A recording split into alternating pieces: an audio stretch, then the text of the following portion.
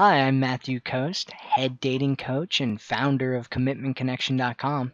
And in today's video, we're going to talk about what makes men fall in love. Now, if you don't understand about men falling in love and what makes them fall in love, then, a guy falling in love with you will only happen by chance, which is not a very good way to wait for a man to fall in love with you.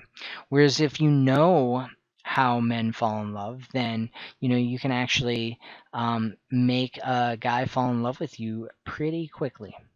So, a lot of women, they learn habits when they're younger that kind of push men away and prevent men from, connecting with them in a way that they need in order to fall in love with them. And so we're going to break all of that and make it so that it's easy for you. So the key to getting a guy to fall in love with you is a deep emotional connection. And a deep emotional connection, there's kind of 4 different things that need to happen for a man to have a deep emotional connection with you. And the first one is you need to make him feel like he can be the man around you. So a lot of women these days they're competing with men to be the men of the relationships and be the man around, and that's really unattractive to men. I mean, it's cool to have women who are strong and independent and successful. Like, that's cool, but men are not attracted to that. They will not fall in love with you for your impressive resume, no matter how impressive it is. And they might think it's cool, but they won't fall in love with you for it. So anyway, you need to make him feel like he's a man around you. And the way to let him do that is to, 1, avoid guy topics, and 2, allow him to be the leader of the relationship. Allow him to pursue you. Allow him to move things forward. Allow him to, compliment him for his manliness. Be impressed when he tries to impress you.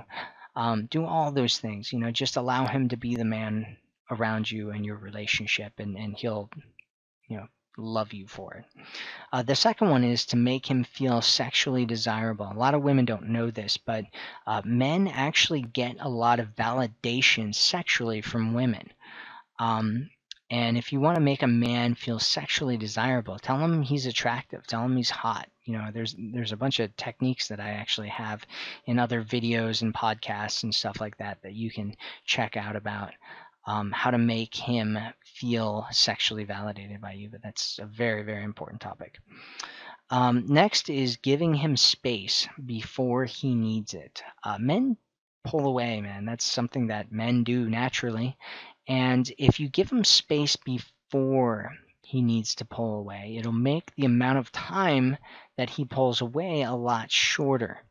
Whereas when he pulls away, you're like, trying to connect with him and moving forward with him, it'll actually push him further away. Men need time to recharge and go in their little man caves and, do whatever it is that men need to do.